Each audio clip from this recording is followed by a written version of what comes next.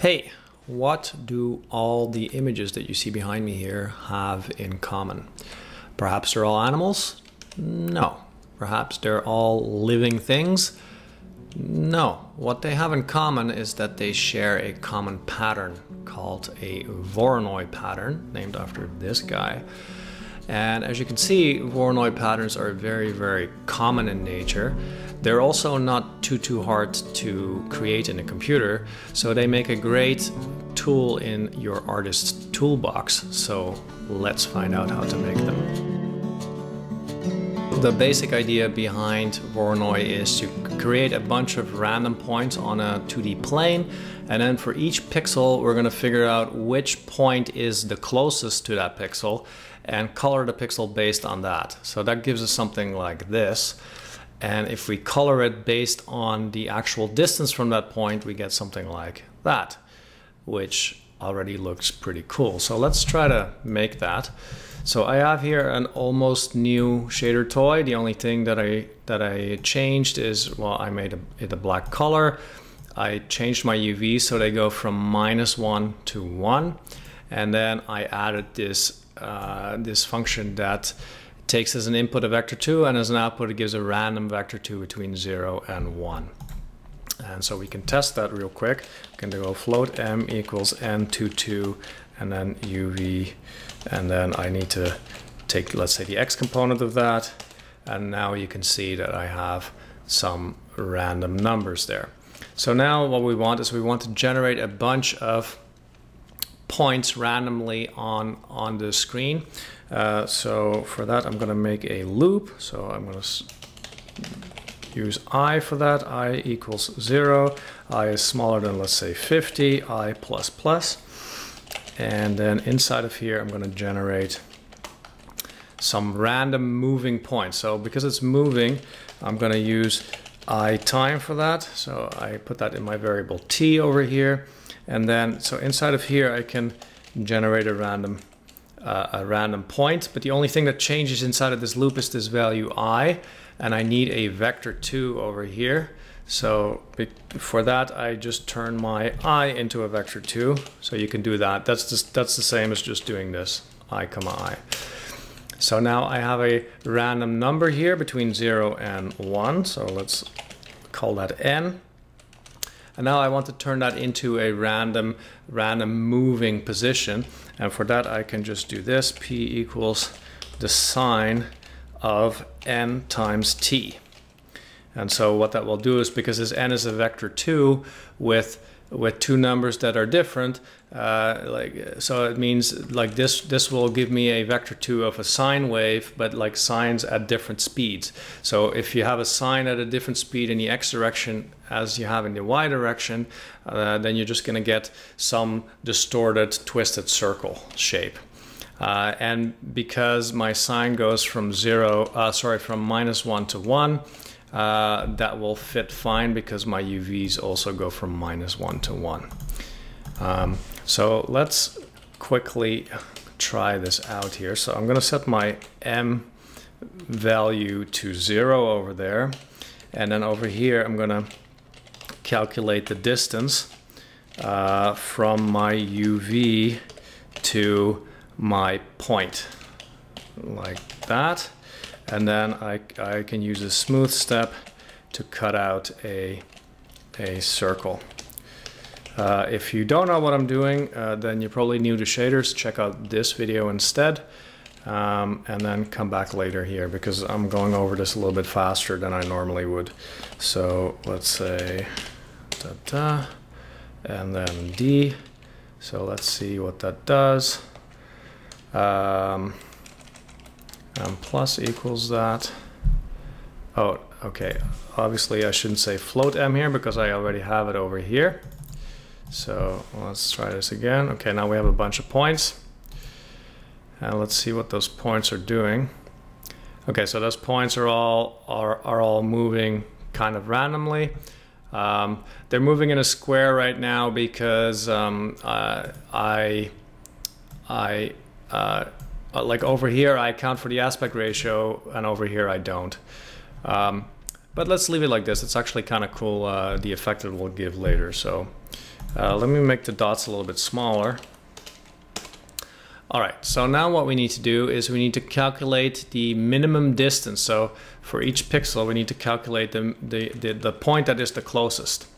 And so for that, I have to keep track of that. So I have to have a float, call it min dist, and I need to initialize that as some large distance. And then over here, I can say if d is smaller than min dist, so that means that the distance to the current position is closer than the closest distance we measured before, well then we just need to say that min dist equals d. All right, so now let's see what happens if we visualize this min dist over here and see what that looks like. And there you have your Voronoi. So that's really all it takes. So let me just also make them move a little bit slower. There you go. Well, maybe that's a bit too slow. Anyways, you get the idea. So pretty cool. So now there's a few things. The first thing is, so this was the second visualization where we just visualized the distance to the center of the cell. If we wanted to somehow do something different for each cell outside of this loop, then we need to keep track what the actual closest cell was. So for that, we could do something like this. We could say float cell index equals 0, let's say, over here.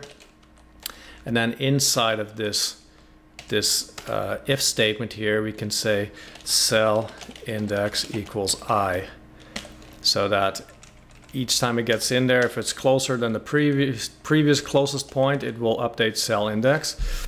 And now outside of here, we can use that cell index to color the point. So what we could do, although my cell index right now, it is larger than 1, so this will just make a wide screen, right? Except for the 0 screen over here, for the 0 cell in the middle.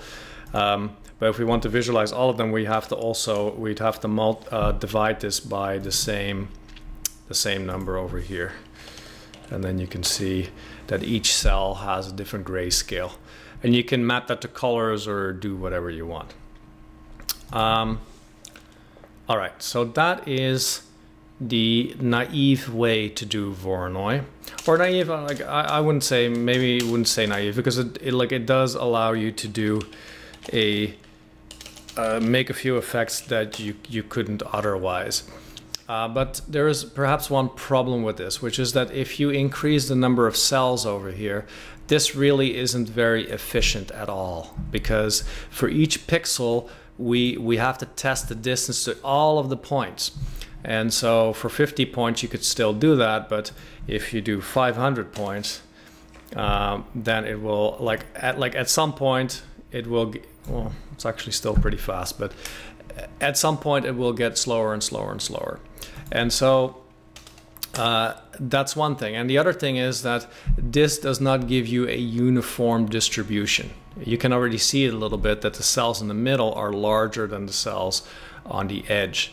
Well, like apart from the fact that they're stretched over here. But if the aspect ratio thing was good, then the cells in the middle would definitely be a lot larger than the cells on the edge.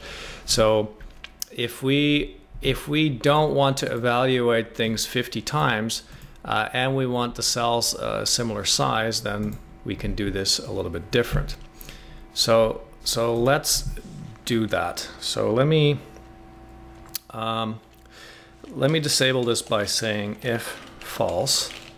So this is a way to just disable a certain part of the code, because if false is always false, and therefore it will never get in here, right? So, and I can do else and then put something over here. So now there's an easy way to switch between different parts of the code. Instead of calculating the distance to all of the points, I'm just going to overlay a grid onto the screen, and for each pixel I'm first going to figure out which grid cell I'm in, and then I'm just going to calculate the distance to the 9 neighboring grid cells, or the 8 neighboring grid cells plus the cell itself. because any grid cell, any points outside of the grid cell, like they can never be the closest point to whatever is in this grid cell. So let's do that. So, well, the first thing I have to do is I have to generate a grid, right? So for that, I'm going to go vec2 gv for grid uv equals, let's see here. Well, here, let me just go over here and let me multiply my uv. So now it goes from -10 to 10. And then for my grid uv, I'm going to say, take the fractional value of that and subtract 0.5 from it. And let's visualize that. So for that, I have to put my color on top here so that I can actually write into it, because otherwise it doesn't exist yet. So let me just put that over there. So this should give me a black screen. And then over here I can visualize my GV. So I can say col.rg equals GV. So that gives me a bunch of grid cells. Maybe make it a little bit smaller so we can actually see something. So these are all grid cells that have 0 in the middle. Then I also have to make an ID for each grid cell, because we need to know which grid cell we're actually in. So for that, I'm going to do ID equals floor, the floor of the UV coordinate. And so this will be 0, 0 in the middle, and then 1, 0, and then 2, 0, and then like if you go from 0, 0 up, it's like 0, 1, 0, 2, and so on and so forth. We can visualize that real quick just to see what that looks like. So that will give me a black and then full primary colors, because it goes up by 1 each time. So if you want to visualize that properly, we have to multiply this by some smaller value. And now you can see that for each grid cell, this has its own value. And in the negative part, it also has its own values, just as you can't see it. It's black. All right, so there we have that. So now what we can do is we can make a loop, or make 2 loops that go from X. Well, if this is our cell that we're currently in, we want to calculate an offset to our cell. So the offset to this cell would be 0, 0, but like to the left would be -1, 0. So -1 in the X direction and 0 in the Y direction. And so on and so forth. So here would be -1, -1. Here would be 0, -1. Here would be 1, -1. And then it goes like that. So what I'm going to do here is I'm going to make a loop, float y equals, start that loop at -1, and then y is smaller than or equals 1, and y plus plus. And then I'm going to, inside of that loop, I'm going to make another loop for the X. So X and X and X. So what this will do, it will loop through all of the cells basically. And then I have to calculate the position in each of those cells. So first let's make an offset vector that is just the X and the Y. And now let's copy this here for the position. And so we just copy the same thing for the position. But now instead of I here, we're going to use the offset for that. Do I have that correct? No, we're going to use the ID plus the offset. So over here, I have to add the offset to the ID. So it's the ID plus the offset, because the ID is always going to be the middle cell. So ID plus offset would be one of the other cells here. And if this looks familiar to you, it is. We also use this same technique in the Universe Within tutorial. You can check out here. So yeah, oftentimes similar techniques come back. So, okay, so now we have the position here. So now over here I need to add the offset as well, because basically over here I'm just getting the random number for the other cell, and then I have to get the actual position in relation to the current cell. I still have to add this offset. And now I basically do the same thing. So I have that min dist again. So basically I can just copy this thing here, and so I calculate the distance from the current point to the UV, sorry, to the GV in this case, to the grid UV. And then I have to check what the closest distance is. So well, basically it's the same thing as this. It's just that our cell index is a little bit different now. Our cell index would be a vector 2 in this case. So let me just get rid of this for 1 second. And then when we get out of that, so when we get out of the double loop over here, I can say col equals vec3 min dist. There we go. We have a bunch of errors here because I miss a decimal dot over here and over here. And now we have a screwed up Voronoi, and that is because it's because my points go too far. So my boxes, so like the little GV boxes, they actually go from -0.5 to 0.5. So in this case, I have to make sure that the position that I calculate here, because this goes from -1 to 1, so this goes outside of the box. That's why you have this screw up here. So if I multiply this by 0.5, that should go away, and it does. So now you have something that is much more regular than the other one, and also it's much more performant, because now for each pixel, no matter how many grid cells I have, so I could have a ton of grid cells here, it doesn't matter how many I have, it always just does 9 lookups for each like for each pixel. So that's great. But I think both approaches have their advantages and disadvantages. So now a few more things. Let me just make this a little bit bigger again. So there's a bunch of different things. Oh, by the way, I forgot the cell index over here. So for the cell index, what we want to store actually is this ID plus offset here. So if you wanted to, then we could make a vec2 here, and I call it cell ID, let's say, equals vec2 0. And then over here, I have to say cell ID equals ID plus offset.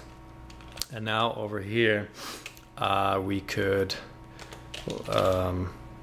do something like that. So I could do col dot rg equals cell ID, and then I probably have to multiply that by some smaller number because it's going to go out of the 0, 1 range. Yeah, so now you can see that, well, perhaps it's a bit hard to see, but well, over here you can see that every cell has a different color now.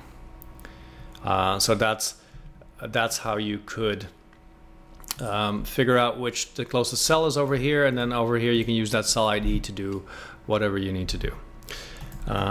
Okay, so let's just go back to this real quick. So there's a few things that we can play with. One of those things is that this distance over here, right now, I have the distance as the Euclidean distance, which is just the as the crow flies distance. There's different distance metrics that you can use here. You can also use what's called the Manhattan distance. And a Manhattan distance is like, imagine you live in Manhattan, you need to go from A to B. Well, you can't go in a straight line because there's buildings and there's blocks, right? There's city blocks. So the Manhattan distance is the distance you would actually have to go. So you would have to first go in one direction a bunch of blocks, and then in another direction a bunch of blocks. And so the Manhattan distance is the absolute p dot x. No, actually, so for the Manhattan distance, let's just build this GV into the p. So I can go over here. I can do p minus equals GV. So this is the same as what I just had, right? So instead of having minus GV over here, I just have it over here. And now I can say my Manhattan distance is the absolute distance in the x, right? It doesn't matter if I go east or west, it still counts as distance. And then the same thing with north and south. So I put p dot y. So now check what happens. So now I have, this is the Manhattan distance. So it's not organic anymore, perhaps, but or maybe it could be. Maybe it could be some sort of crystal growth or what have you. That's a totally different look. And the last thing that I want to show you guys is that you can interpolate between those two distances. So what I could do is I could say over here, so this is my Manhattan distance, right? Float Manhattan distance. This is my Euclidean distance. And then I could say over here, distance equals, I could just mix those two together. I could say Euclidean distance and Manhattan distance. And then I could like mix those and see what that does. So that kind of gives again a more organic look. So like now you can kind of fade between those two. Let's see what that looks like. Let's do something like this. I times 0.5 plus 0.5. So now I'm just fading between those two.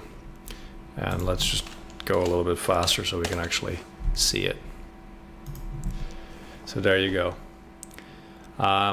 So the Voronoi effect is an effect that you can use as a basis for many different effects. You could imagine that you can make different layers of this and put them together in different ways, or you could imagine that when you're inside of a cell, you do Voronoi again, but smaller, so you have like recursive Voronoi or whatnot. I'm sure that in the future I'll make an effect with this. I hope that you like this and you find this useful.